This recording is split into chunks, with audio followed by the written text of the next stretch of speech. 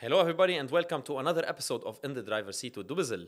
In today's episode, we're going to talk about a very important event that's going to happen on the 2nd and 3rd of March, so save the date.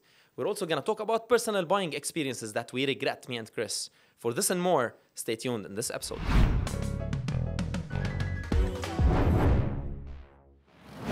So with Fouad's introduction out of the way, let's start with the biggest news story this week. And that, of course, is the dubizzle Cars Yard weekend sale, that's quite a mouthful, isn't it? Yeah. Is back for the second time. That's right. We were so successful late last year. The rain even came down, but that didn't stop us from selling cars. 100%. And we decided to bring it back again one more time. But I don't think it's going to be the last time we're going to do this.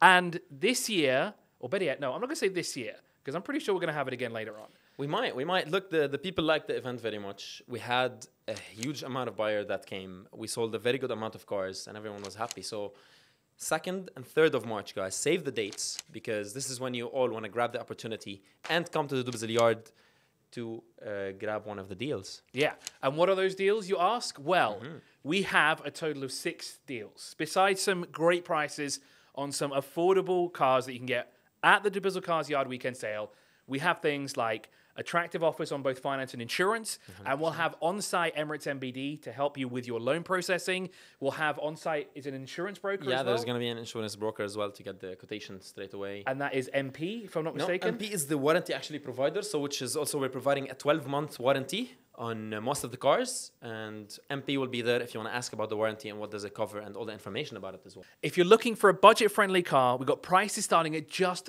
30,000 dirhams and 700 dirhams monthly installments. So if you're looking for an affordable car, the dubizzle Cars Yard weekend sale is the place for you to be. Don't forget, 2nd and 3rd of March. I don't know how many times we're going to say the date because we have to remember it ourselves. Yeah. We keep forgetting it. I told someone today it's on the 100%. 22nd of February. Because I don't know why. It just You're doing your own event, huh? Exactly. I'm having my own dubizzle yard weekend sale cars thingy-majiggy with any car. Volvos Dubizzle only. Cars, Only Volvos. Dubizzle Cars Yard weekend sale. Yeah, but my version is only Volvos. So V90s, V70s, V60s. We do have an XC90. We do, but that's not enough. We need more Volvos. I don't think. What do you guys want? Do you want more Volvos or more budget-friendly cars? Are you saying a Volvo's not budget-friendly? I take offense to that. I'm saying what you get for the price. No, I'm just kidding, guys. It's actually a very budget-friendly car. But is that the end of the offers that we have? Because I'm pretty sure we're missing at least one offer. So first of all, there's something that all of you need to know, that all the cars that are going to be there have an inspection report as well. And this is not an offer, yes. This is what we offer in dubizzle cars. However, this is still very attractive because every single car that's there will have a 120-point inspection that will be shown to you upon request. And don't forget free valet parking as well on the day. 100%. And there will be over 50 plus cars that you can view on site, but all of them, and I'm pretty sure Fouad, you can help me with this. I take it, even though the cars that we have on site, there will be others that are part of the managed fleet. Will they also have these offers? So one of the very important things that we forgot to say as well is that most of the cars will have free registration. Who can't say no to free registration, right? Hey. So we have 12 months warranty, we have free registration, we have attractive rates on insurance and finance. We have cars starting from 30,000 dirhams and up to your budget. We have also cars up to 250, 300,000 dirhams. So guys, there is, whatever your taste is, there's a car for you. So don't miss the event.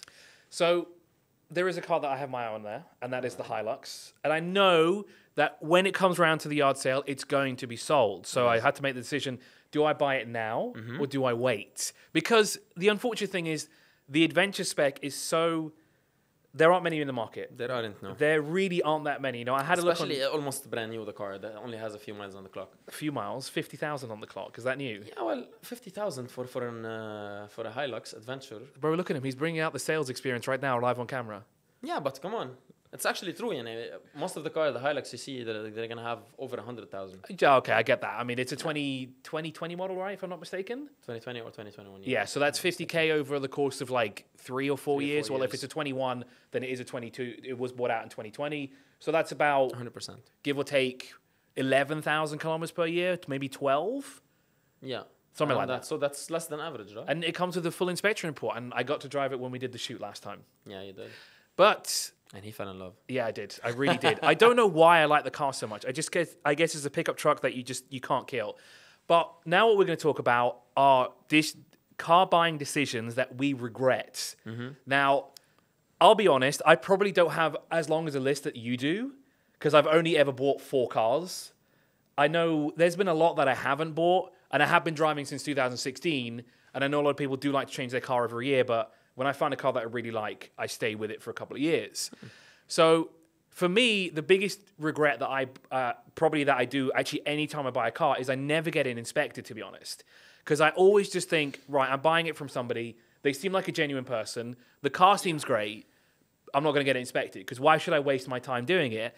And that is a regret in itself, because I bought a car. I bought a Dodge Charger, 2007 model, I think it was, 2007 or 2008. When was that? This was in 2000 and I want to say 17 or 18 I bought the car. So it was around 10 years old. Exactly. Mm-hmm. And it was a V8 5.7. So, of course, you know, when you're that age, you're 27, you want to have a cool car. You know, I've gone from a Volvo V70 to a Dodge Charger. And when I bought the car, it seemed great. You know, it was a great deal. It was less than 20K. Again, when you're buying a V8, it's awesome. Petrol prices back then were so cheap. So, you know, who cared? It was a V8 muscle car. It was amazing. It had a screen in the back that you could turn around and you could actually use it as an AUX jack. So I'd play my music through the rear TV screen. So it's an additional screen. It's not stock. It's no. It was stock because a lot of them have rear screens in the back. The one in the roof, on the roof, right? Yeah. Stuck on the roof, the one you can turn. But this one was in an awkward place. It was actually on the center console at the back. So sometimes you'd hit it with your elbow when you went pew like this. I've never seen a Charger with a center screen. It wasn't really an option that people wanted, because why would you want that in the back of your car? Fair enough. So the reason why I regret the decision is not because of the V8, and it's not because of the fuel efficiency, and it wasn't the car itself. It was more the mechanical side of things, right? And this is where an inspection comes in really handy. Because I was none the wiser, right? I bought it while my best friend was out of town, so he's usually my go-to guy to help me make an informed decision. And when I bought the car, the guy just said, oh yeah, it's because the car gets hot and it makes weird noises. Me being an absolute idiot, I thought, yeah, it's summertime. It's perfectly normal for a car to make a massive noise when you shift gear. Mm-hmm. Later I found out it was the differential that went. Yeah. And it was a loud noise as well. It was literally just like you shifted gears, you put it from park to drive, and it was literally just like... Somebody hit the it was like a real big clunk. And that's one car I really regret buying, because I didn't do diligence, right? I didn't think about it. I just thought, bleh, I'm just going to buy this car. I want to be cool. Look, if you have been told that this is 1, 2, 3 from the beginning and you still bought the car, that would have been fine. But I think, like you said, the biggest regret is that because we get emotional sometimes and we buy the car without getting it. It's like, oh, you know what? I like this car. It drives fine. Let me get it. Which is totally fine, which I did as well. By the way, I'm going to tell a story about the first car I bought in Dubai. So I was only like 1.5 years in the company. I got my driving license for like 6 months and searching for a car. And I wanted a V8 as well. So there was a Grand Cherokee, which is, I think, 2007. Blue color, which was a very rare color that I've seen on a Grand Cherokee. So it's light blue, turquoise color. And the car had like 140,000 kilometers on the clock. Also 10 years old, like you said. And I loved it. The car drove very nice, right? And there was something that came like in the gear when I was because it's automatically 4-wheel drive, but you have the 4-wheel low that you can press it. When I pressed the 4-wheel low, it gave some error, but the seller assured me, no, it's nothing, but just because you didn't stop properly and put park and stuff like that. I tried it again, it worked, but that concerned me a little bit, but not too much. So I was like, you know what, I know a little bit in cars, the car drives well. I bought the car. Oddly enough, 5 months later, a lot of issues started happening. I had to change the head gasket on that car 3 times. And after 2.5 years, I sold it scrap. So I lost all my money on that car. I literally sold all my money. Like I sold it for like 2,500-3,000 dirhams probably. That's how much I sold it. And it didn't have that many miles on the clock. It just wasn't taken care of properly. And like you said, I was in Abu Dhabi. I went all the way there and I'm not going to come back to Dubai. I like the car. The price was good. We good negotiation. And I thought I'm getting a great deal. But that's the thing, guys. Don't look for a great deal in terms of prices only. Because sometimes you look for a good price and you think, oh, I got a great deal. You don't know what's hidden under there. So before looking for a good deal in my mind right now is not only an attractive price, is a good market price, but a good condition car. That's why, like Chris said, 100% inspect your car. And if you don't know how to inspect it, which 90% of the people don't know how to inspect it because they let go, even especially if you're a good person, have knowledge about cars, but it's your car, you're gonna say no to some. It's okay for some red flags, which is why it's always a good idea to get your car inspected. Yeah, that's such a weird coincidence though that we both bought kind of like a 2007 car, 100%. a V8 that was a Mopar. And that was Mopar, yeah. Because there's something I forgot to say as well. One of the reasons that I had to get rid of the car, I also had head gasket issues. Yeah. I think it was replaced at least once, and it was really unfortunate once because I had a friend of mine who flew out, right? And I hadn't seen him in a while, and it actually went while he was in the car with me. And I was so embarrassed at the time as well, because like when I grew up, I was the last person to get my driving license. I was the last to drive, right? So this was my opportunity to drive my friend around this time instead.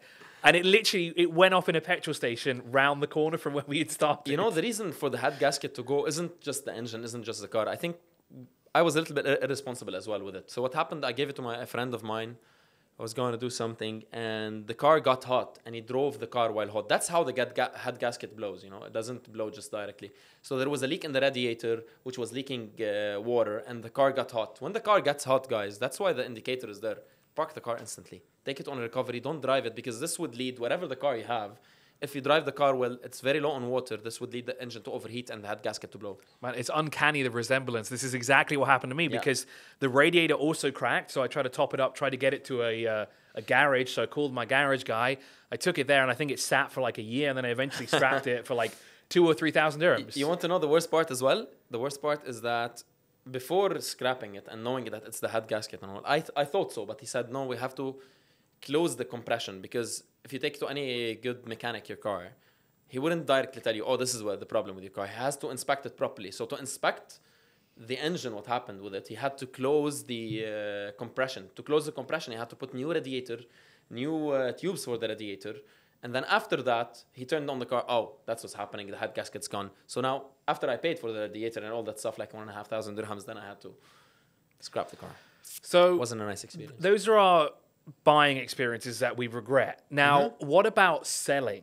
Now, I know you've owned a lot of cars, not just here, but back home in Lebanon. Yeah, back home. I've owned a total of, I said before, 4 cars, and I've sold a total of 3. And I'm pretty sure of those 3, I scrapped all 3 of them. Okay. Except the car that I have now. And that's because, obviously, I bought the cheapest car I could possibly find. No one was going to buy it. So I just thought, you know what? Why? I don't need the car anymore, do I? No one else wants the car, so get rid of it. I'll scrap it. So I don't know if I really have one that's sort of a regret when selling. Both my first and third car, I do kind of wish I still had, because obviously the V70 I wish I kept, because now I have the newest version of it. It would have been nice to have both. And then with the C30 that I owned, I loved that thing. It was a little rocket ship. It was like a little tiny hatchback with a massive glass thing at the back there. But I had a really interesting experience with that car because the engine went on it twice. The brakes just didn't work at some point at all, and I had a really long... He regrets selling it, huh? He just regrets selling any Volvo. I do. I regret selling all my Volvos. From the beginning to the end, you know, like a Volvo company. I would love to have every Volvo that I've ever owned, plus more that I'd like to have as well.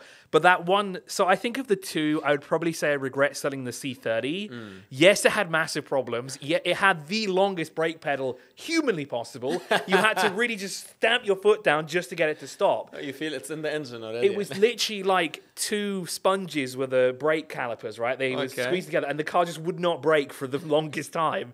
And I made the decision once to drive it quite a long distance, and then I instantly regretted it because to stop, I had to pull the handbrake up, right? Oh. So it was like a proper like kind of situation, and it was the worst thing to have in traffic as well, because you're like, I'm going to hit the guy, I'm going to go, no, I'm going to I pull the handbrake instead. And yet you regret selling it. I do, because what I should have done is I should have kept the car, even though, by the way, I don't know if I should tell this on air. You know what, I'm going to say it anyway. I actually almost got run over by the car. Because I did the stupidest thing ever. So the control arm on the right broke, okay? So I couldn't steer it. So I was trying to park the car, and I was in such a rush that I forgot to take the car out of gear. I left it in neutral.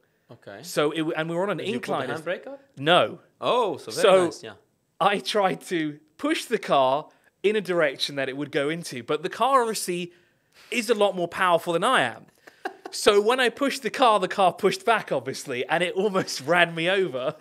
Luckily, a really nice car cleaning guy saw what happened and literally sprinted across the parking lot and got in the car and yanked the handbrake and said, dude, what are you doing? I said, man, I didn't know what to do. It was one of these times I was just like, oh my God, I don't know what to do. Seriously, like this is just baffling.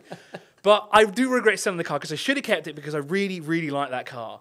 And I just cannot find another one that's in good condition. I like the turbo version, but yeah, I'm never finding one of those. That's a nice story. You know, actually, one car that I regret selling, obviously, it's a BMW. But it's not, it wasn't my decision. No way, I didn't see that coming.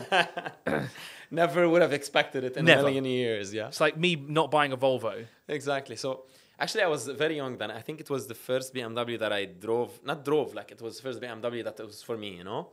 So we had a Honda Accord in 1990. And I saw this beautiful 325, 1991, I think, or 1992, with a V6, you know, 2.5 engine. It was an amazing car. Havanos, manual gearbox. So I don't remember if I had my driving license at the time. Maybe I was 17 or 18, so on the verge of it, you know? So I got the car, and we had it for 7 days only, right? And on like the 5th day, I was driving the car. I was driving normally. I wasn't speeding, but I went into an incline, and there was a very nice diesel truck that went before us. And he left some diesel for us to enjoy on the road. Well, obviously, I didn't know that there was diesel on the road, so I was taking the turn on the 3rd gear. I put the 2nd gear just to give it a little bit, and I was that passenger at the time. The car started spinning 1, 2, 3, 4, 5. Like, I swear to God, like 6 spins. And there's the sewage on the side of the road, and I ended up there. So one tire ended up there. Thanks God there was no damage to the car. Got a few friends. I was still in my town, right? I got a few friends there, and we lifted the car up, put it back. The car was totally fine. Nothing happened to the car. But fortunately, my father was there. My father was passing with my uncle, and he saw me on the side of the road, and he saw the turns, and people, you know, they want to exaggerate. Oh, I think he was taking the turn at like 140. And I'm like, if I was taking the turn at 140, I wouldn't have stopped here, believe me. You would have been further there somewhere. Instantly, my dad took the car, and he just sold that car straight away, and he got me back the Honda Accord that I hated. And he didn't even have a proper handbrake on the car because I used it so much. So yeah, I was like, this is the car I so regret selling because I would have enjoyed that car so much. It was only 5 days, and I was already attached to the car so much. So don't make the same mistake that we did. Buy a pre-inspected car before 100%. You do that, or if there is not an inspection report readily available, get the car inspected. Because, of course, safety is top priority. That will save you from any faults and any headaches you might have, but then also you might lose some cool car stories. I think I've got some more that I could share. I think I might have just shared one before. Honestly, when I think about it, I don't think I have many stories about driving. I really don't. I have many stories about cars saving my life. So if you want to hear more of our driving experiences, I know we don't really talk about them a lot, and I don't think I really have a lot to talk about, but I'm pretty sure Fouad stories, we want to hear more of them. Let us know in the comment section below, because we can have more of this if you want. Honestly, I think it's great to share our experience. Yeah, it's nice. We talk a lot about cars, but we don't talk about our experiences driving cars, do we? Correct. So let us know in the comment section below, and don't forget to save the date. What are they again, Fouad? 2nd and 3rd of March, guys, and if you haven't bought a car and you want an inspected car, just remember that all the cars that we have there are fully inspected, 120 points inspection on each and every car. That is available at the Yard event. And also the unbeatable offers that you just can't miss as well. Until next time, we'll see you on the next episode of In the Driver's Seat with dubizzle, or we'll catch you at the dubizzle Cars Yard weekend sale. Thank you, very nice.